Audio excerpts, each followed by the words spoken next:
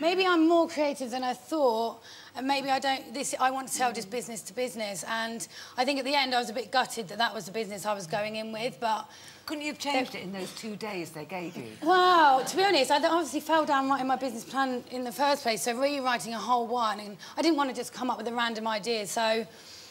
I will, though, and I have, so it'll be fine. Does it involve chocolate? Well, actually, it could involve drunk jellies, I don't know. Obviously. I love them. That was quite the invention. They came across great. Well, no, I think I was trending worldwide on Twitter for those, so... So you think there's a global desire for drunken jellies at some stage? I reckon there might be. I think an adult sweet shop is a good idea. No, that makes it sound like just, you know, chocolate. Yeah. No, not like the last thing. The last thing. No chocolate-shaped willies. Lots of different flavours. But the alcohol, the boozy jellies and that sort of... Because I think there is a market for another, more grown-up sweet shop. Were you disappointed as well? Oh, I was so disappointed. I was really rooting for you. I loved you on the show. And then at the end, I just sat there waiting to hear your idea. You were like, what is she doing? No, it wasn't. I felt really, like, deflated for you. It was just such a shame, really. It was tough, and these boys that I was up against are amazing. And I was sat there literally listening to them in awe of what they had done, and they really had these businesses that they'd been working in. They wanted to do this particular business, whereas I had thought, right, what can I make money from? What's my opportunity? And it was just the wrong thing, really. It's a slightly heartless business as well, isn't it, the call centre thing? It's a bit like saying, I want to open a massive battery farm chicken thing. I don't want to do that. I don't want to do that. I think I've learned through what people say is you've got to go into something that you love. And obviously money is part of it, but I am creative and I love people, and I think it's just changed my view of what I want to do, really. So if anything, it's... Oh, really? Yeah. Oh, so those 12 weeks have just shifted slightly in your ambitions, have it? Yeah, maybe thinking, well, actually, if whatever business I do needs to be something I love with a passion, not just because of the money that it's going to give me. Yeah. So, yeah, it really did help me. Is this the best order to have it in? I think passion is the missing ingredient. I think you are a natural-born retailer, and I think if you take hold of something, you know, you've got to get your strategy right. I haven't heard that word from you tonight. I love that word. Yeah, we all do. And anyway, but I think you have great potential to do something in the retail world. OK, because you started right from the very off. Like Nick, you made an impression in week 1, but this time it was with your creativity. If we are to win, I think design is almost the most important element in the whole process. This is of paramount importance.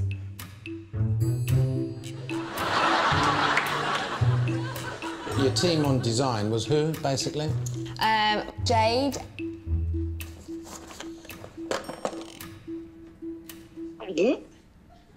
That's very good. It's very good. If you have a fabric pen, you can actually go and colour it in themselves. Really? I'll find out about that in a minute. It's good. They were good. They were really, really nice. Oh, I mean, that's yeah. Well, you can have it. But that's the they were them. There's a bigger one because they had them on the jigsaw here. Now that we have the artist here, the creator, what are any of them really? Is the question. Is that a bee, right? And that's well, no, that was meant to be a tiger, obviously a lion, and this was a nun. The really unhappy. Nun dressed with a beak on. But that's what it was, yeah. Yes, yeah. But the thing is, were you not furious to be beaten by this piece of tack? Did that, like, really irritate you? Well, I think this just showed that actually creativity can't win. You have to have some strategy, or you have to have a different plan. So I think that's where my learning curve came from. Let's have a word with Karen Brady now. Karen, good to see you here. What have been your impressions of Jade throughout this process? The thing about Jade that I love is she's very direct, incredibly creative. I really admired her tolerance, particularly of Adam, I have to say, at times. And I think you're very likeable, Jade, and I really wish you well in the future. Thank you. Very good. Now, let's just get to this, will we? Because you got on well with most of your colleagues, but there was one person with whom you've had, shall we say, a more challenging journey. It's no secret that me and Jade have had a very stormy, fighting relationship. It's like we're an annoying brother and sister act, isn't it? Big happy smiles, fun faces. You just shouting random orders. No more talking. Shouts a lot, bossy, no manners. OK, if you prefer it like that, fine. To be honest, he's just irritated me and I can't wait to get home. God only knows what she's doing here.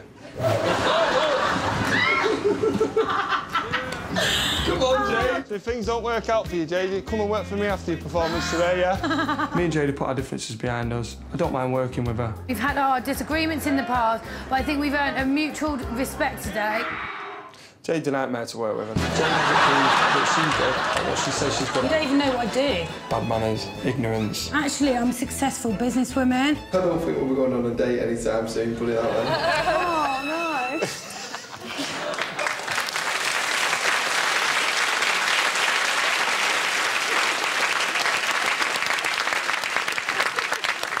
We heard from Adam about this last week. Anything you want to add to this? I think everyone that came into this process is done amazingly to get there, and I think in life you meet people that you don't want to work with and you don't want to be your best friends, but I don't have anything bad to say about him because I think he's done really well, and if I needed someone to tell something, he'd be the man. Very good. Thank you, Jade. Very good. Get the drinks in, yeah? Yeah. Yeah. Isn't it a free bar? Yeah. That's me all over it. I actually think you could have your own reality TV show. Like the Chuckle Brothers. Yeah, we'll just send you, to me, to you. The two of you going over with a ladder, driving her from town to town. Like it's important to get on with people and pick people you actually get on with. Yeah, I think when you're a small team with a small business, you do need to get on with people. But I am a character that either people love or they don't. So I end up often being taken out of meetings. I remember once in a board meeting, and every time somebody said something, I interrupted. So my husband, who is the managing director, picked me up out of my seat and threw me out, which was charming. Your husband My husband picked me up and threw me out of a meeting. She's done one of her things here. I'll get rid of her. I'll get like that. How did that look? That looked awful. Well, it looked awful. I went home, packed his bag and threw him out. But I took it back. But it is important to get on with. And you're right, you know what? You're not going to get on with everybody. That's not real life. But the fact that you can still work together is, is an important thing. Jenny, have you ever clashes in the workplace? I work mostly by myself and I get on my own tits, so... So usually halfway through the afternoon I am so bored of me, so... I admire the way that all of you work so well together. I think you did a great job. Now, we do think... When we were deciding on what to give you, this did stand out. Right? So our gift is inspired by your love of chocolate and of liquor. Please welcome JJ from the London Cocktail Club, who has created your very own Jade Sweet Thing cocktail. Oh, I love it! Oh, thank you. Thank you. Can I have a bit now? Oh, yeah, try it. Tell me how it is, like, yeah. That is lush. Is it nice? Is it Want a bit? Yeah, go on, what the hell? Yeah, oh, yeah. No, keep it up down there at this end of the table. It's going to disappear in a second. And actually, just so you can recreate it, here it is. Actually, this is it. It genuinely is. This is the recipe for Jade Sweet Thing cocktail. Oh, I love it. Yeah, oh, it's so good. Listen, that's yours. Very good. Jade, you are the last woman left standing. Here are your highlights. I am. You see what you see, and that's me straight away. And action, guys. Action! Hold on, it's on fire. She's bubbly. Really, really bubbly. I have got quite a big personality. Bombarded by visual stimulation. Everything is half price. Spicy nicey. Dead chirpy Jade. You don't really see Jade in a bad mood. She's loud, she's boisterous, but yeah, she's a good girl. Pretty loud and full of life, but I get the job done. The Phoenix win by over £8,000. I really love winning. Ladies and gentlemen, Jade Nash.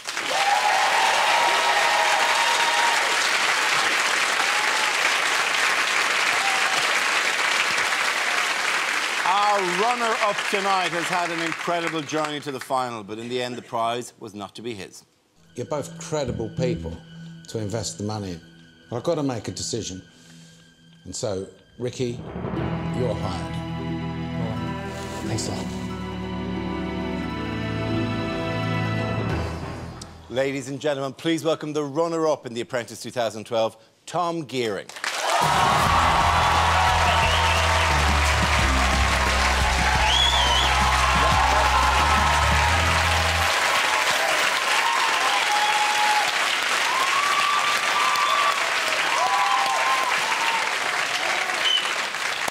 You must be gutted not to have done that, to have won. Yeah, really disappointing. I mean, to get to the final stage is just so crushing when you find out you haven't won. But, I mean, the first thing I was going to say is, obviously, be up against Ricky was...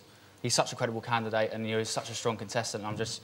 If I was going to lose to anyone, I'm happy it was Ricky because, you know, he did really well.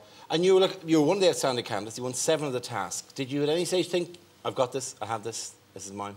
Yeah, I thought I had a good chance. And, yeah, obviously, when you're doing well and you're winning as project manager, you think that, you know, you're in a good place. OK, well, let's have a look at some of the highs and the lows of the interviews.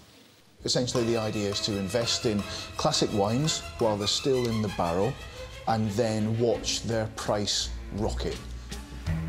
I've written lots of business plans. I've never written anything as sophisticated as this. How much of your business plan did your father write? He didn't write any of it. None of it at all? No. Any qualifications? I don't have any qualifications. What experience have you got? No experience in hedge funds. The plan sounds like a pretty big risk to me.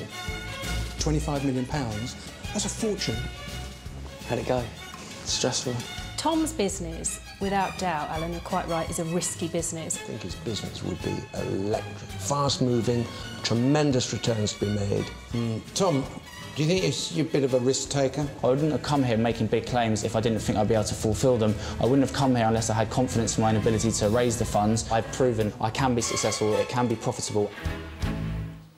Were you too ambitious at aiming for 25 million? I don't think so, because the whole concept and the whole idea needs to be that much. It needs to have that much capital going into it. And then with the fine wine market, you need to have leverage. So unless you've got that amount of money going into it, you're not going to have leverage for the fund. So that idea might have been a bit too optimistic, but for that idea to work, it had to be that much. You need to have that much money. Exactly. I mean, that enthusiasm is fantastic, that drive, but, you know, there's going to be a couple of knockbacks. Well, I think there's a lot of enthusiastic, clever people out there with great ideas, but it takes that extra chapter in somebody. I wouldn't worry that you haven't had experience in hedge funding, but I think you need somebody who has, so that you can learn. Because if you are, especially at this moment in time, if you are dealing with other people's money and it goes wrong, Tom, it's going to be curtains, isn't it? And you'll end up modelling for some gorgeous menswear. Which I don't think would be a bad thing. Nice to have that to fall back on, isn't it? Like a tree. But I think your passion and your knowledge of your product is going to be vital. And when you go to however many of those people to raise that 25 million, I think you really need to start to show your personality and who you are. Because I never really got who you really were. In the task where you were the head of the group for the wine project, I thought he's really going to come through here. And I still didn't see you. Me and Adam had a nice day out, though. It was good fun, wasn't it? That's important. A very good day out. Especially so many weeks into the process, you've got to let your hair down at some point. On a task. Did you find it irritating that you were asked if your dad had written the business plan? Yeah, it was a little bit annoying, but I think he was a little bit more embarrassed than I was, obviously, you know, watching it back. But, you know, it's great having him on board with obviously the company and being able to set up a company that do so well that, you know, after a couple of years, my dad turns around and says, oh, I want to come and join your company. And that's fantastic to be able to do. So, you know, I'm happy that he got some praise as well. How fantastic to be able to employ your dad. Are you really horrible to him? Do you make him do all the overtime? I think you're incredibly glamorous. I think you're something out of F. Scott Fitzgerald. There's something of the Great Gatsby about you. I don't think you needed to win this. That's going to end well, isn't it? The only thing that bothers me is I don't think you should get too fond of your stock. I think it's a dangerous business to be in, having loads and loads of wine. Well, we know what happens when I'm let loose on it. Talk to me with... Sorry, I was going to say, you're still going to stick to your original plan and set out to do what you wanted to do? Yeah, definitely. Yeah, that's something I'm going to be looking to do anyway. Shame I can't be doing it with, obviously, Lord Sugar, but, you know, hopefully there'll be someone else out there who's interested in taking up the opportunity. Talk to me about starting a business up. When you started, what age were you when you started up the business? I was 16 when I first started, with no qualifications, no money, just a dream in my head, and I made every mistake in the book. And now I've started all over again and have made every mistake in the book. So, you know, just because of age or experience, you still need to make mistakes. And I always think that failure is the doorstep to success. And when you've learnt to fail and you've dusted yourself down, and I think you're absolutely... I do not think you're going to go into the same business that you think sitting here right now. I think something amazing is going to open up for you, and you will see it. And for goodness sake, take hold of that baton and run, because that's the secret of an entrepreneur. They take the moment and they run with that baton.